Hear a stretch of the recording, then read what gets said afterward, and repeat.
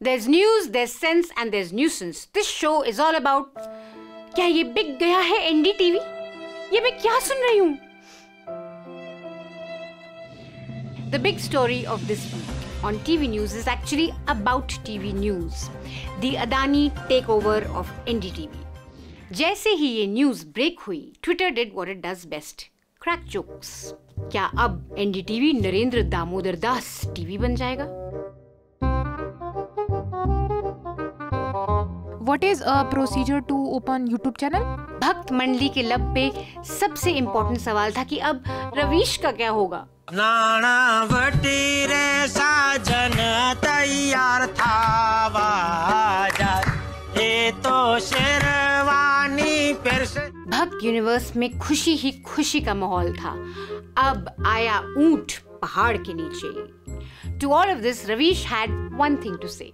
माननीय जनता, मेरे इस्तीफे की बात ठीक उसी तरह अफवाह है जैसे प्रधानमंत्री नरेंद्र मोदी मुझे इंटरव्यू देने के लिए तैयार हो गए और अक्षय कुमार बम्बैया आम लेकर गेट पर मेरा इंतजार कर रहे हैं। आपका रवीश कुमार, दुनिया का पहला और सबसे महंगा zero TRP anchor.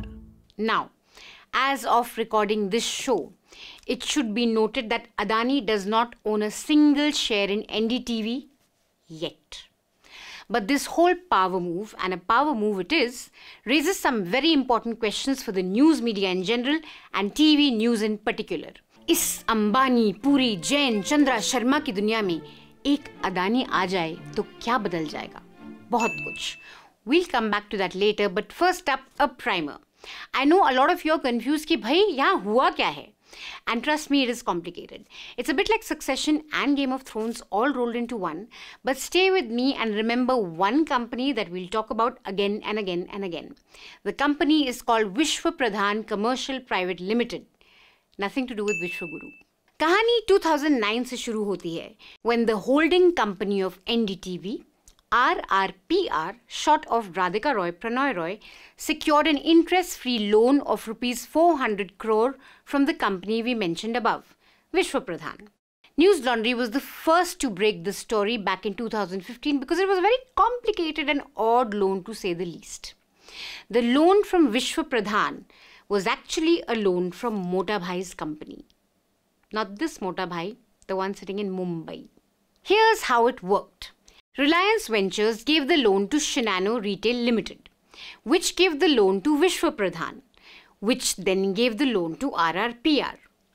All these companies were linked to Mukesh Bhai, Mukesh Ambani ji. The most important fact, the loan by Vishwa Pradhan to RRPR could be converted into 100% equity anytime it wanted. So Vishwa Pradhan was essentially a shell company that would exercise direct control over RRPR anytime it wanted. Remember, RRPR holds 29% share in NDTV. This means all these years, the greatest global living legend had considerable influence in NDTV. He's the pivotal force behind a global business giant, often called a visionary, now a living legend. Mukesh Ambani. I want to thank NDTV, Prannoy Roy and his team for this recognition. So thank you, Prannoy. How inspiring. So now back to our story. Vishwa Pradhan, basically a Reliance front, through 99% ownership of RRPR could be the sole owner of 29% of NDTV anytime it wanted. Now, somewhere in 2012, Vishwa Pradhan's ownership moves from Reliance Group to companies linked to their associate Mahendra Nahata, who is a board member of Reliance Jio. So now, VCPL owes its rupees 400 crore to a company linked to Friends of Reliance. Now is when the real Game of Thrones shit happens. Adani buys Vishwa Pradhan wholesale from Mahendra Nahata linked companies.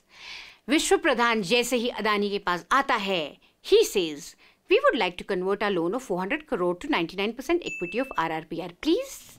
And we now have 29% stake in NDTV, so now we'd also like to get 26% more.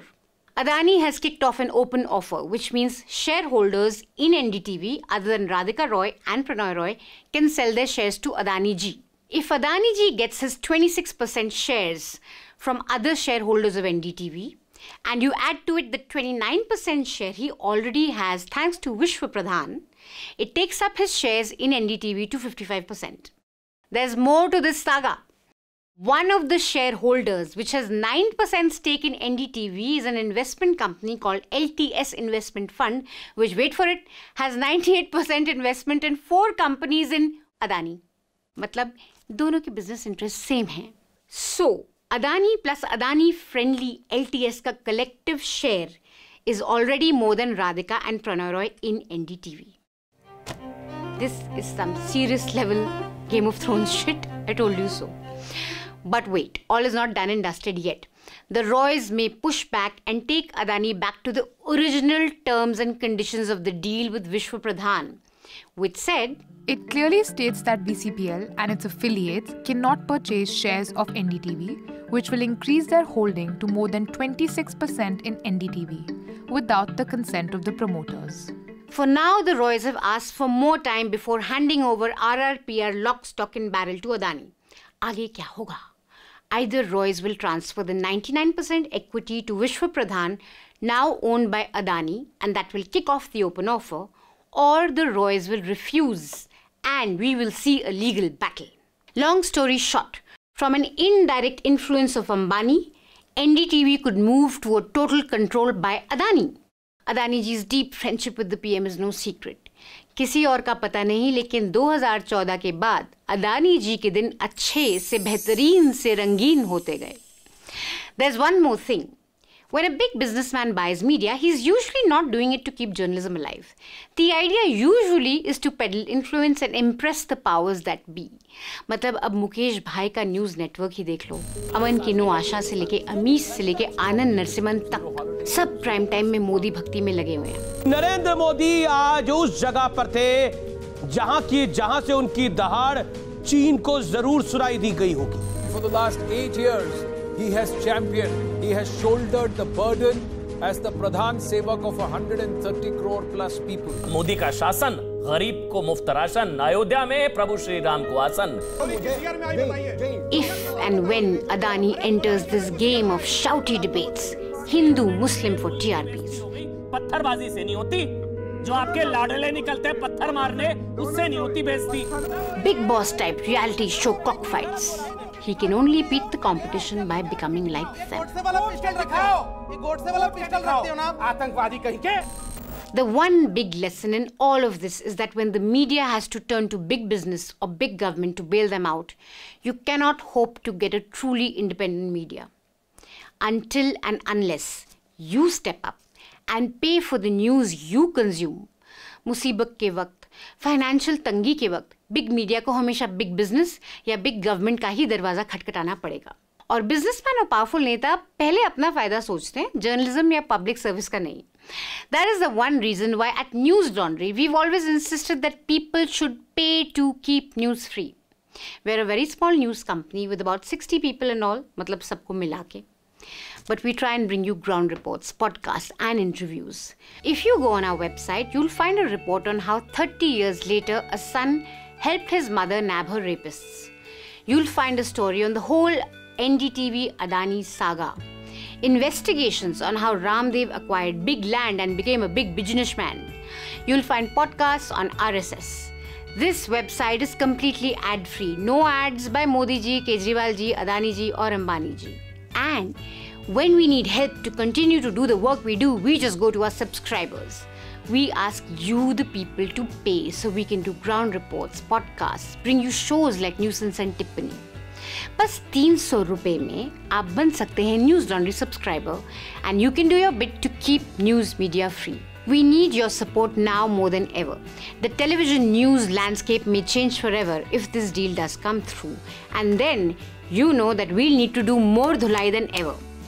So, if you like what we do, don't forget to support News Laundry. Pay to keep news free. Chalo, what business खेल लिया. Let's talk about this week's most jabaz, courageous reporter reporting, sir. India today sent its fearless journalist Commander Gau to ground zero. Taiwan will continue to party hard. Hey? You went all the way to report on Taiwan-China tensions to show us a party? Taiwan will continue to party hard. Trust Commander Gau to go to the ground zero where military drills are taking place and fighter jets are being paraded to report on a party about to take place in front of the presidential palace. Watching Commander Gau on ground zero, we thought in public interest we must issue a PSA. How not to ground report from ground zero. Rule number 1, don't be an Instagram influencer. The moment we got off the aircraft, the first thing that was done was we were told to take a Taiwan chip, a mobile phone SIM card. Now that is used by Taiwan to track all guests, especially as a COVID prevention mechanism. Oh, very nice. What is that like? It's almost like being in a hospital. Really? What else did you get to eat? और क्या मिला खाने में? There is some kind of green peas, noodles, carrots, chicken and egg. So and I see some greens, some kind of spinach. So that's a meal. Yummy. और क्या खाया? Tell. Juice in 24 hours. Really? Juice too? Now we're just waiting for Commander Gau to take us through his outfit of the day. Rule number 2, if you want to be taken seriously, don't report from a party venue while you're trying to report on tensions between two countries. Getting up for a party hard, they will also have a party here. All this preparation for a party is on this party that's happening here.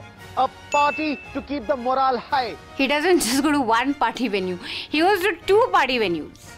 Thousands of people have gathered here in Taipei, in Taiwan, to enjoy an evening of jazz concert. Also a jazz concert. Is this going to make it to page 3 or not? Rule number 3, don't chase random people whose language you don't speak. Sir, are you worried? Are you worried about what's happening at the borders? Let me try. Sir, are you worried about what's happening at the borders? No. So, they just smile. Most people in Taiwan generally don't speak English, So there's a bit of an issue there. Rule number 4, don't go restaurant hopping. Walking along Taiwan streets, we saw the Indian tricolor and we saw a sign that said Azadi Ka Amrit Mahotsav Har Ghar Tiranga, and that attracted our attention. In Taiwan, while reporting on cross-country tensions with China, he doesn't just go to any restaurant. He goes to an Indian restaurant because India first. For some bizarre reason, there's also close-up of pyaz being cut as a B-roll.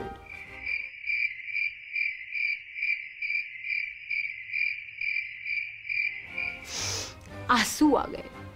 And the important questions he asks. How many Indians work in your restaurant and how many foreigners? Gaurav, Taiwanese people would not be foreigners in Taiwan.